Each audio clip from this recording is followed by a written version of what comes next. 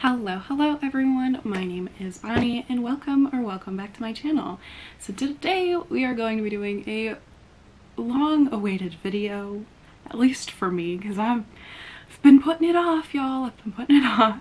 But that is my reading wrap-up for February and March. So this is going to be a lot of books. So definitely like get a snack, chill out, grab a blanket, you know, just vibe with me as I talk about all of the books I read between these 2 months. I made the decision to combine these wrap-ups because February just really wasn't it for me. I did not have very many good reads, so I was like, you know what? I want to talk about some more happy things as well as the underwhelming books I read in February. So here we are discussing both months. So I will be starting off by talking about my February reads. In February, I really focused on trying to read a bunch of romance books. I was just really in the mood for rom-coms, and I wanted to tackle a few books that were on my TBR for a hot minute as well. So I succeeded in both aspects, but the ratings weren't that great. But I will be starting off on a positive note. One of the books I read and really enjoyed in February was Act Your Age, Eve Brown by Talia Hibbert. This is the third and final book in the Brown Sisters trilogy. These are just like super cute and fun rom-coms. Each book, Get a Life Chloe Brown, Take a Hint Danny Brown, and Act Your Age, Eve Brown, all follows one of the Brown sisters and kind of their shenanigans in facing life and growing up and falling in love unexpectedly. So I was very excited to get to this one in February, although like I was keeping my mind open because I had heard quite a few people were let down on this being the final installment and they definitely wanted more from it. So like I went in just expecting to have a fun time, and I definitely did. This just had really great chemistry between the two love interests, Eve and Jacob, and just fun shenanigans. If you aren't familiar with the synopsis of Eve Brown, essentially Eve is trying to prove herself as an individual, to separate herself from her parents, and you know, just prove she is a grown-up and can fend for herself. So she is desperate to find a job to just show her professionalism and prove she can achieve her goals, and that leads her to a little B&B. And Eve is quite chaotic. She jumps from job to job. She has a lot of talents, but like she's never really stuck to one place, while Jacob, who is the head of the B&B, is very strict, very set in his ways. Everything must be like following a procedure, super strict in that aspect, but he is desperate for a chef for their B&B. So at the interview they get off on the wrong foot because their personalities really clash and are the opposite. But Jacob is so desperate for a chef. He tries to chase after Eve after their interview goes wrong, and she accidentally hits him with her car. So then things happen from there. Eve ends up crashing at the B&B as well as working there. So they have like squabbles, but the attraction is definitely there. And it's just so stinking cute. This does have, I think, like 2 steamy scenes, which those, good for Eve. This was just super cute and fun. I definitely wanted some more scenes of the relationship together once they were like officially going on and everything, but there was a lot of fun scenes, funny scenes. Just, it's really endearing, and it definitely felt like a Hallmark Netflix rom-com cuteness, with it being like a little town B&B off on the wrong foot but then falling in love. It was just, it was very sweet. Definitely one I will want to reread again. It was a 4-star, just very cute, very fun, really uplifting, and one of the shining lights of my February reads, that's for sure. Continuing along the romance train, I picked up the Hellion's Waltz by Olivia Waite. This is a romance mass market paperback that I was wanting to try out because I've never really read any mass market paperback romances before, and this is sapphic, and I found it I think on Amazon when I was trying to look up some books that have heists in it. So I wanted to give it a try. And like, some aspects were good, others not so much. Essentially, our plot line is one of our ladies, Madeline. She is kind of like a swindler con on the side, seeking vengeance against this man who is kind of disenfranchised a lot of women and like small businesses. So to get back at him, she wants to kind of run another con to, I think, steal his money and ruin his reputation. And then our other character, Sophie, is a pianist, also like an instrument tuner, teacher, that sort of thing, but she has a history of someone kind of swindling her family at their previous place of employment and previous hometown. They've since moved, so Sophie kind of has a distrust for anyone that seems insincere, and she kind of picks up on some bad vibes going on with Madeline. It's like, you will not ruin this, I will not let you ruin someone the way I've been ruined, reputation ruined, that sort of thing. So there is fun elements of this, but overall the actual con, it's really not even a heist, honestly. Really felt very lacking, especially for the plot to really hinder on that. I did really enjoy the attraction the girls have toward each other. Like, I definitely felt that, believed that. But talks of love at the end and the wrapping up of the con at the end, I was like, no, that's not believable. No, not really. So I ended up giving this one a 3-star. I don't think I'll be returning to this one. The next romance book I read in February was the one romance audiobook I tried out. I've never really read romance audiobooks before, so it was a new experience. And unfortunately, it was kind of a bad one, but I read The Stand-In by Lily Chu. This I had access to via the Audible Plus catalog. And it was narrated by Philippa Sue, who is Eliza in Hamilton. I had so many issues with this book. It was part of one of my romance reading vlogs, so if y'all saw that, you'll know my struggles with this book. I gave it 2 stars. I wanted so much more from this, and it really wasn't it. The main premise is that it is a character swap moment. Our main character is low on income and wanting to get her mom into a much better nursing home care facility than she currently is in, and she's kind of out of a job as well. So she's like walking on the street one day, and then a car pulls up and there is 2 celebrities in it, and right away they're like, you look like this famous actress Fong Li. You should switch. You should switch. She needs a break. So, oh, I remembered our main character. Her name is Gracie. So Grace is like, yeah, I need money, let's do it. So they switch, and she has to go to like all these like photo shoots and interviews and events and that sort of thing. She is clearly not cut out for this gig at all. She's like clumsy, doesn't know her stuff, and just and to top it off, then she's like super into Fong Li's BFF actor friend Sam, which Sam is like totally against Gracie doing this swap. Every time she is in a room with him, she's like, oh, I hate him, but he is so hot. And it's like, girl, what is, you're not building chemistry for me if all you're saying is he's attractive. Where is the actual interaction to show the chemistry? Like, I'm not seeing it. They take ages to figure out why Gracie and Fong Li look alike. I'm like, girl, this famous actress, you're telling me she does not try to do genetics or background searches literally within discovering someone looks like you? I don't know about that. There's also elements discussing mental health struggles, which it just made me really angry. Fong Li is very clearly suffering from depression, like very, very severely. Like, she just wants to stay locked up in her room, can't really like motivate herself to leave. She like, they talk about her visually looking so unwell, and Gracie's like, oh yeah, I've experienced that, oh yeah, I feel that, and talks about how connected they feel. Yet Gracie continues to focus on her attraction towards Sam and going to these events, and then suddenly feeling insecure when Fong Li is like off in the background, like at her lowest point. I'm like, help your friend out. You say you're friends, you say you're besties, you're like totally connected, then help her out. Just the logic of it just didn't make sense. I just can't even. I was so disappointed in this book. I really wanted to love it.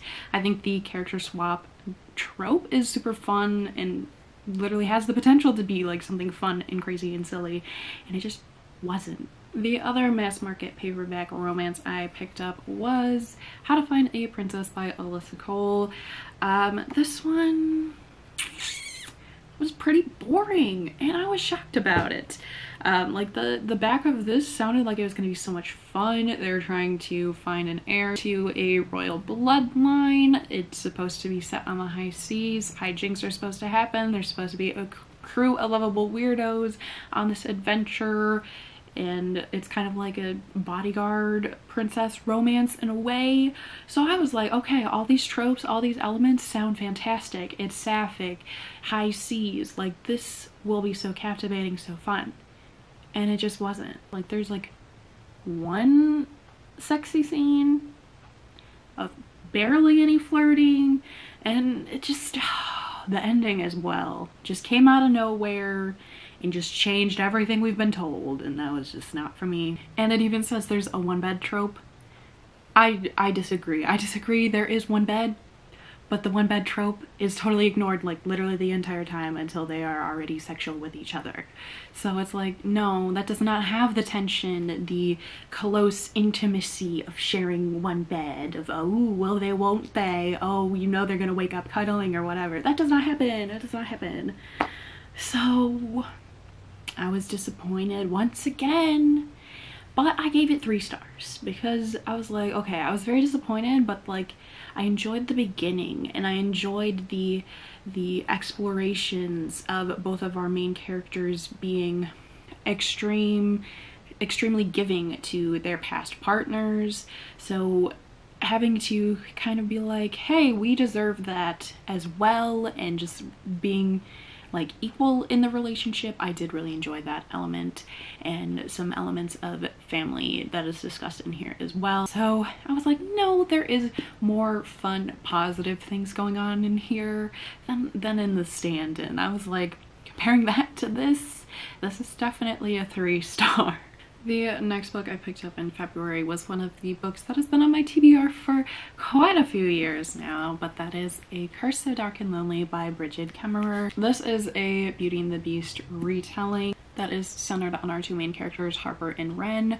Wren is this cursed prince and heir to this magical realm.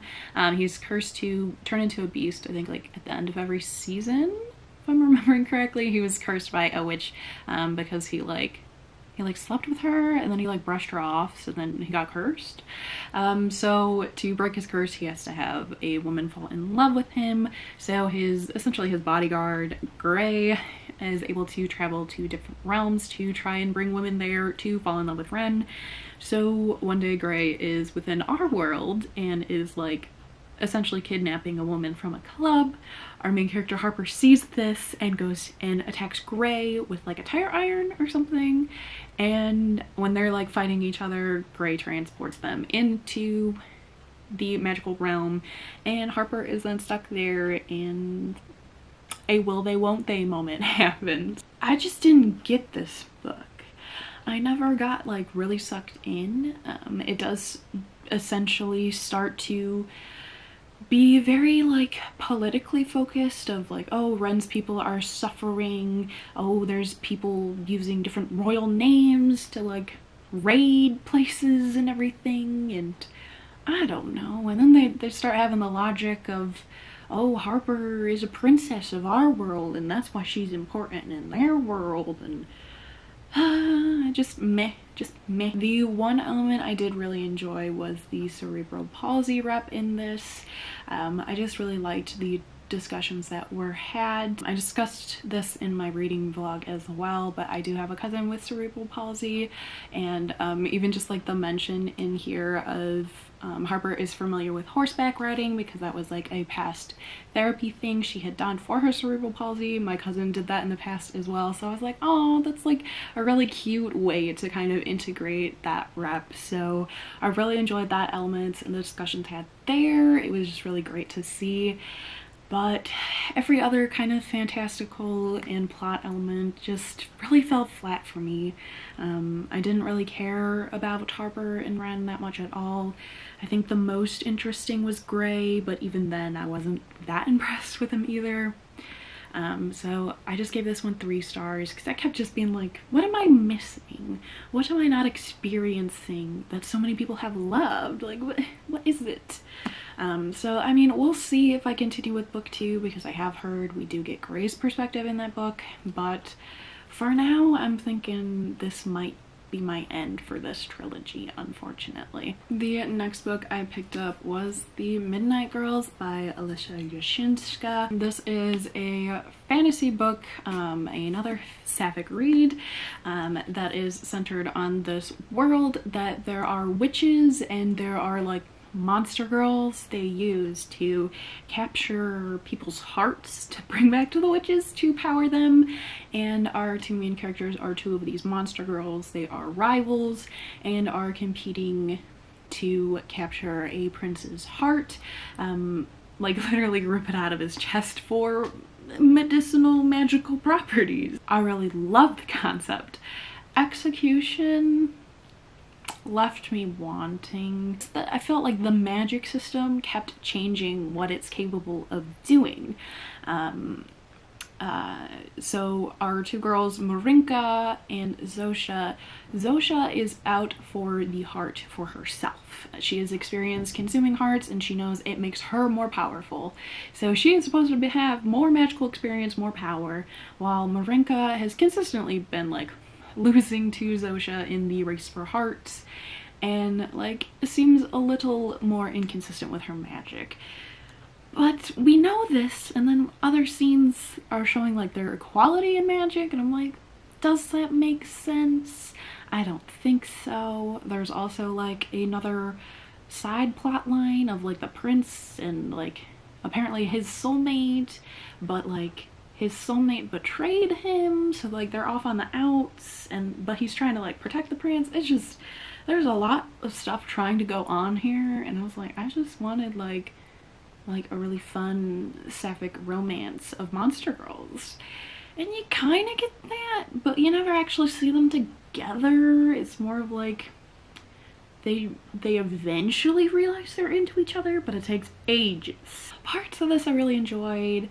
There are definitely portions where like, okay, yeah, we're making sense now, this is making sense, and then things would refute things as well, so it's just, ugh. I just wish this maybe was like a series rather than a standalone, and we could develop these relationships, this world more. So I unfortunately had to give this one 3 stars as well.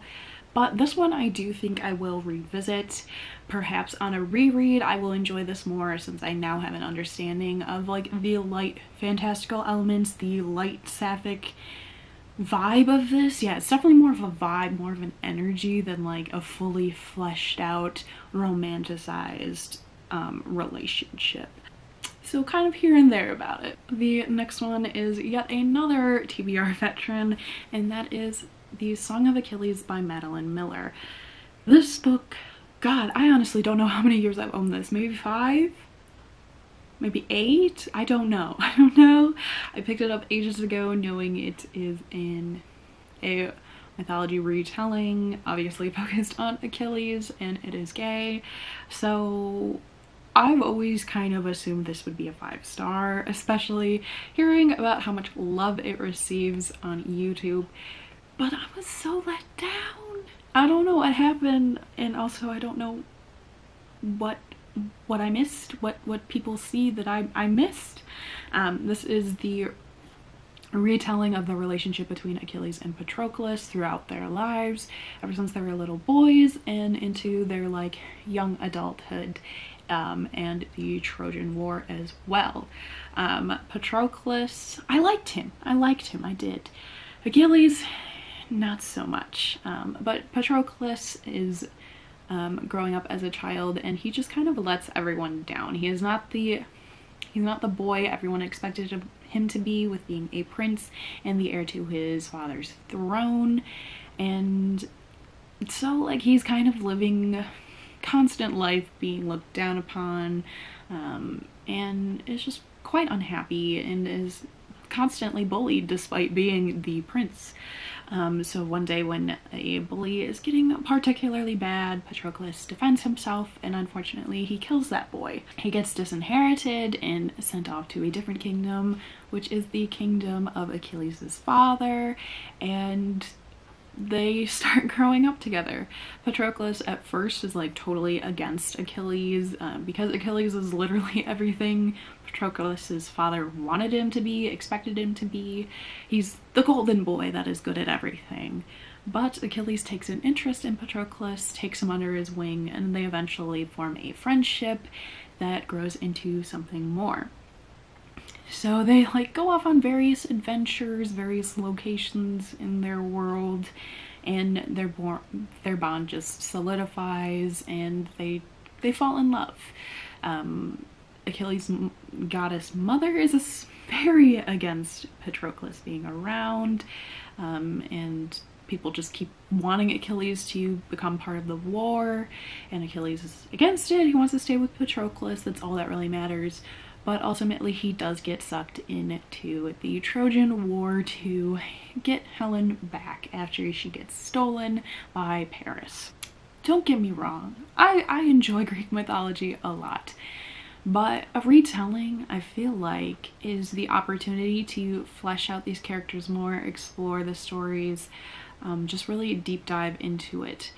And that just never happened for me. It felt like we're like floating above it all, which you could argue is intentional because it's a retelling from Patroclus's perspective, but also, if that's true, then why did I dislike Achilles so much if it's coming from Patroclus's perspective, who literally adores him and would do anything for him? I loved Briseis though, when she shows up and she like tells Achilles off a time or two. I'm like, this great woman, she's wonderful, so maybe I should look into if there's any other retellings with her. Perhaps.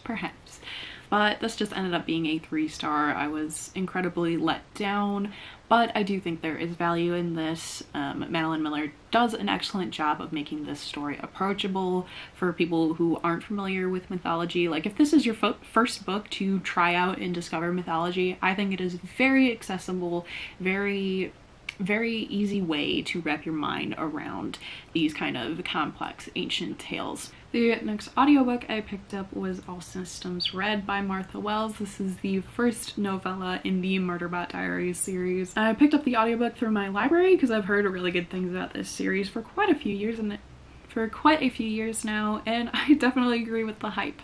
This is like a sci-fi novella series, although I think 1 or 2 installments are actually a full novel now, but this follows the main character of Murderbot, who is artificial intelligence but also has like organic parts as well, so he does deal with like human anxiety and emotions and concerns, but has the mind of, you know, computer AI. So most of his understanding of humans he has picked up through watching like old comedy shows, old just like entertainment shows, entertainment feeds. So like he has a very sarcastic and humorous look on life, but like also anxieties as well, and then sci-fi things happening, and it's just really interesting, very intriguing. I loved this first installment. It just really kickstarts right away into some sci-fi moments. I think they're like fighting off an enemy or something, and Murderbot's past is questionable, of what his past deeds were and who he is. And and who he's loyal to now, because he has like the ability to overwrite things in his system, to like make himself more sufficient, but he then becomes kind of like an independent, not following the rules and regulations per se. So very interesting, and I'm very excited to see where the story goes from here. So it's funny and engaging and really atmospheric. I was so surprised by this novella, so I gave it 5 stars because it was great. It was great. Highly recommend. Then the next two I have to discuss are both ebooks I read, smutty ebooks, you know, as I do sometimes.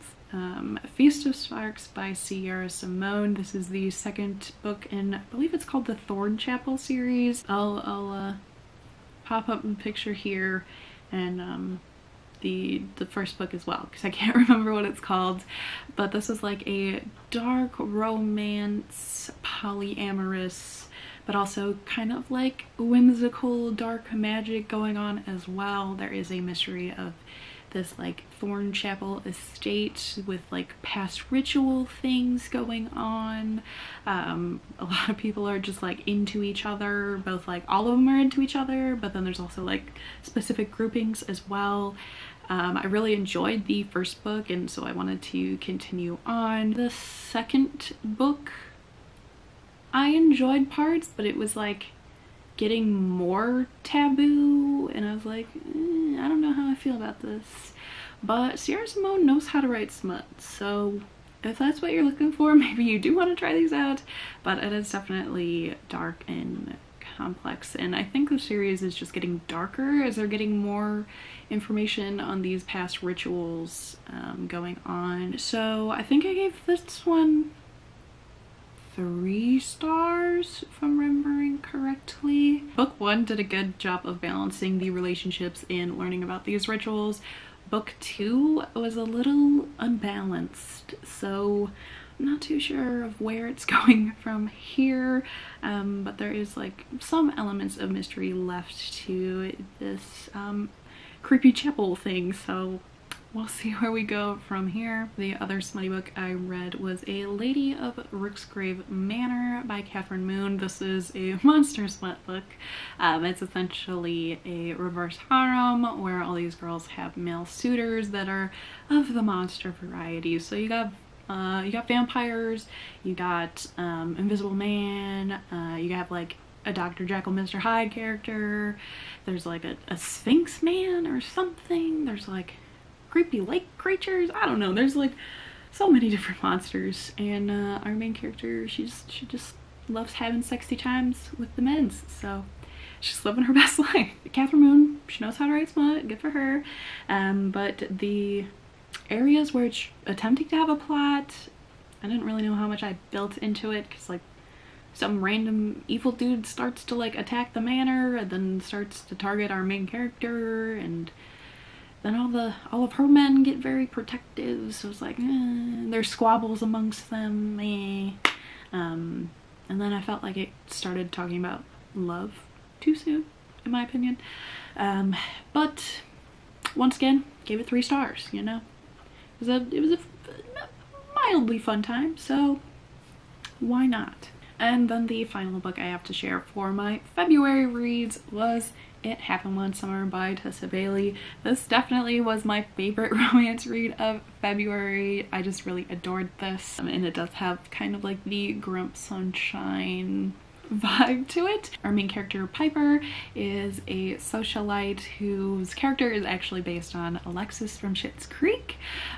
So she discovers that her birth father, who died when she was young, owned a bar in this small fishing town, and her stepfather is wanting to, you know, clean up his image, get her to stop being a crazy party girl, show responsibility, so he makes her go to this fishing town and clean up the bar to like prove herself, and her sister goes along with her. She meets Brandon, who is a grumpy fisherman, not liking change very much, but he's definitely attracted to her. He has some complex things going on of being a widow. I believe his wife passed away like 5 years ago, so he is very much a loyal man and feels like he can't act on any future relationship or anything, just sticking with his pattern of life. And then Piper blows into town and kind of shakes everything up. They're attracted to each other, feelings develop, romance develops. Woo, is there good smut in here? Oh my. This is very cute. There's funny moments, endearing moments. I will say I didn't love the like squabble that always happens at the end of romance books, but like once I stepped back and really thought about it, and Piper does not have experience of having long-lasting romantic relationships. I think she said her longest relationship was like 3 weeks maybe, or was it 3 months? I don't remember. It was a short time, and he hasn't been in a relationship for a very long time, and just like the insecurities of her coming from this like crazy party life and him just being a fisherman who is constantly going on dangerous fishing trips. There's like the anxiety that they were both having. I was like, okay, it does make sense why this would put a strain on your relationship. Overall, this was super cute and fun. I really endured it. I gave it 5 out of 5 stars. The only thing I wish is that we saw a little more time of them together, but there is like a sequel spin-off book following Piper's sister Hannah, so maybe we'll get to see this couple in that one as well, being like cute and they're happily ever after. Hope so, but I was just so glad to get another 5-star in with all of those 3 stars of February. Okay, so it is now time to kick off the books I read in March, which it definitely had like an uptick in star ratings this month, so yay! So the first book I completed is Delilah Green Doesn't Care by Ashley Herring Blake. Oh my god, I fell head over heels for this book. I loved it so much. I just love this lady on the cover. It's stunning, it's stunning. So obviously I gave this 5 out of 5 stars. It's just so cute and endearing and fun and just rom-com loveliness. I could definitely see this being like a Netflix rom-com for sure. Just so many of the scenes, character interactions felt so cinematic, so like in the scenes. I could like see it so well. It was just amazing. So the premise of this is that Delilah Green is an aspiring photographer pursuing her career in New York. She gets called up by her stepsister to come and photograph her wedding. So Delilah Green has to travel back to her childhood home, which she does not have good memories of. She experienced the loss of her father, was often bullied or avoided as a kid, and really does not want to deal with her stepmom, deal with like the old snobs of her past life, but she feels obligated. Also, she could use that money, so she heads on back, and when she comes into town, she heads to the bar to meet up with her sister and her sister's 2 best friends. They aren't all there yet. It is just Claire and their other friend at the time, and we learn that Claire is a single mother, hasn't really pursued any relationships in a hot minute other than like falling back in with her ex for a fling or 2, and so her friend was like, okay, let's get you back out there, wet your feet, you know, just try to get someone's number tonight, okay? So Claire sees Delilah walk into the bar. She does not realize that it's Delilah, so she goes over there and is like flirting and stuff, and Delilah knows it's Claire, so she's like, oh shit, my old crush is flirting with me, and she does not realize I'm her best friend's stepsister. You love the energy of that. And then the stepsister Astrid shows up, and then they put 2 and 2 together, and Claire is very embarrassed. But now there's already the energy of Delilah knows Claire is into her, and Delilah has had past feelings for Claire. So many elements, it's already like, ooh, sapphic goodness, you love it, you love it. And then there's wedding shenanigans of all the friends of Astrid do not like her fiance. All kind of form a team in a way to kind of try and split it up, the couple, or just help Astrid realize that like her fiance is kind of an asshole. So just It's complex, it's wonderful, it's so cute, it's so fun, it's heartwarming, it's emotional. It nearly made me cry quite a few times. I adored it. And these characters felt so incredibly real. I think it's like the most real feeling characters I've ever experienced. You know, often with rom-coms it's like light and fluffy and just like cuteness, but they're kind of like caricatures, very similar to one another. But these felt like real women with real problems and just trying to grow and better themselves together. It was divine and I loved it. So fabulously done. I cannot wait for the sequel spin-off. I think it's called Astrid Parker Doesn't Fail. But I'm excited to see where the relationships go from there. I'm hoping we get to see more cute moments with Claire and Delilah because I love them together. Also, y'all, there is a successful one-bed trope in this. So, heck yeah. The next audiobook I picked up was Artificial Condition by Martha Wells, which is book 2 of the Murderbot Diaries. And I was a little let down on this one. It's just very situated in a different situation. Wow. Way for me to just talk a circle right there. Murderbot finds himself kind of interacting with other computer intelligence, and he's kind of on the run from people, but also like trying to find people. It felt pretty convoluted to me, so I enjoyed the humorous elements once again because Murderbot is also like sharing his like favorite entertainment feeds with this other like computer intelligence thing, so that was amusing, that was fun, and some fun interactions, conversations, but it just left me wanting more, which I'll definitely continue with this series, but just I expected a little more for how much I loved the first installment. After that, I picked up the short story collection of Summer Palace by C.S. Pacat. This is a collection of the short stories in the Captive Prince world. Some of them are after the trilogy or in between books as well. They're all kind of compiled into this one, and I ended up giving this one 3 stars. Some stories were definitely stronger than others, my favorite one being the Summer Palace, which is the getaway that Damon and Laurent agree to take once their kingdoms are settled after all the shenanigans in the concluding book. So there are cute moments, we do get to see more relationship development, but some of these were like 2-star, some 3, so overall it was a 3-star, but I'm happy to have the Summer Palace story because that was really cute. Now this next little portion, I went crazy with the manga this month, I guess, but I had been hearing very good things, particularly from Katie Coulson's channel, regarding Spy X Family by Tatsuya Endo. This is a fantastic manga series that is following our main character, who is a master spy, and he is assigned on a mission to get access to a man who could potentially start World War III, and the one way he can get access to him is via a private children's school.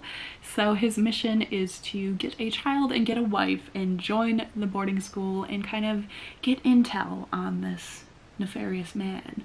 So he gets a child, she's so adorable, and a wife, she's a queen, and they form a fake family.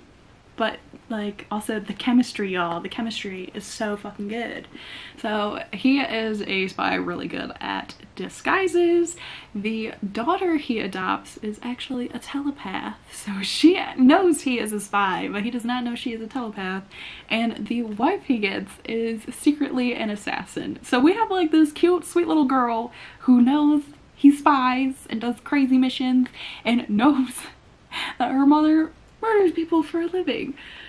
So it is fantastic. It is fantastic. I loved it. I ate up all 3 of these mangas in March. It is heartwarming with the found family elements of it. There is humorous moments. There are great action sequences. It is gory at times because, you know, she's an assassin. But it's just great. I adore all of these characters. It is so fun. I love the art style. Like, the art style on these covers are also the same art style within. It is beautiful. I love it so much. And I was literally obsessed. Volume 1 was 5 stars, of course. Absolutely amazing. Volume 2 I gave 4 stars, and then Volume 3 I gave 5 stars again. I just read these like crazy to the point where I was ravenous to get my hands on the other volumes. Unfortunately, I couldn't get the physical copies of them right away, but these are, as you can see, the little SJs on them. They are part of the Shonen Jump. So if you get like the app or access to their website, you can sign up with them to pay, I believe it's like $1.99 a month. That's in US dollars for me. And you can read a heck ton of manga chapters each month. So I literally could access everything that has been since translated in this series. And I went off, y'all. I went off. I read Volume 4 and Volume 5 and Volume 6 and Volume 7 and Volume 8 and Volume 9.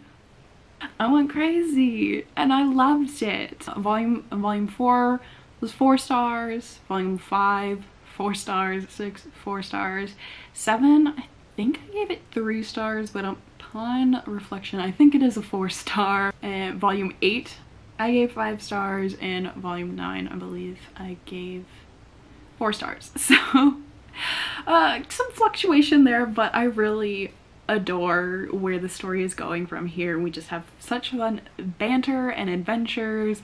It is hilarious. I'm literally making so many of my friends read this series as well, and I've been slowly but surely getting my hands on the other manga physical copies of the volumes. Only up to Volume 7 is out. They've all been ordered or are in my possession now, but are passed along to friends to read.